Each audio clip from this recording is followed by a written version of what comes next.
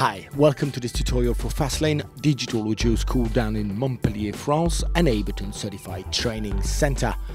How to invert automation lanes, how to mirror invert your automation curves in Ableton Live.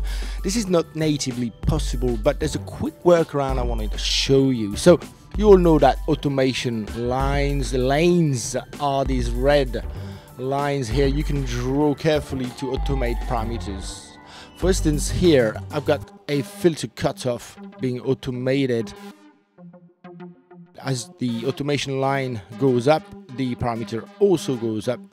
How about inverting that so that when the automation lane goes up, the parameter goes down to invert the movement of that parameter? You could do that, say, for instance, if you'd like to change the filter type, or maybe you could apply the same inverted automation for another parameter, and what comes in mind is the resonance here associated with the frequency of the filter. So I'm going to show you this. It's a quick workaround, as you'll see.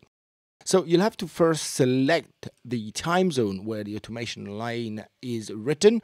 Then you hover your mouse above this automation, you right click and you copy the automation lane. Now you move over to the actual device and you right click on its name to group it into a rack. And as you may know, racks have macros. These macros are like virtual controllers within Live.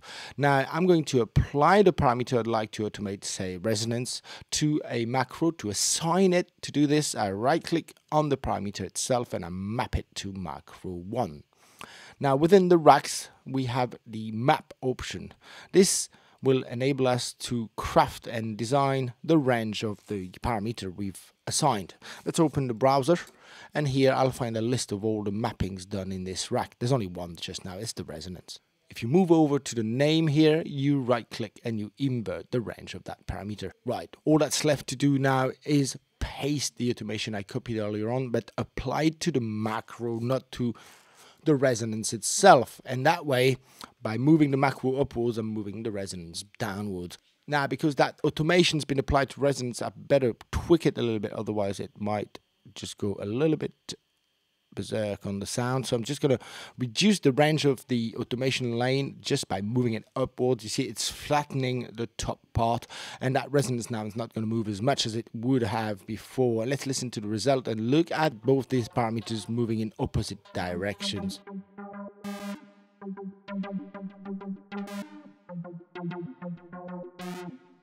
So this is how you could invert an automation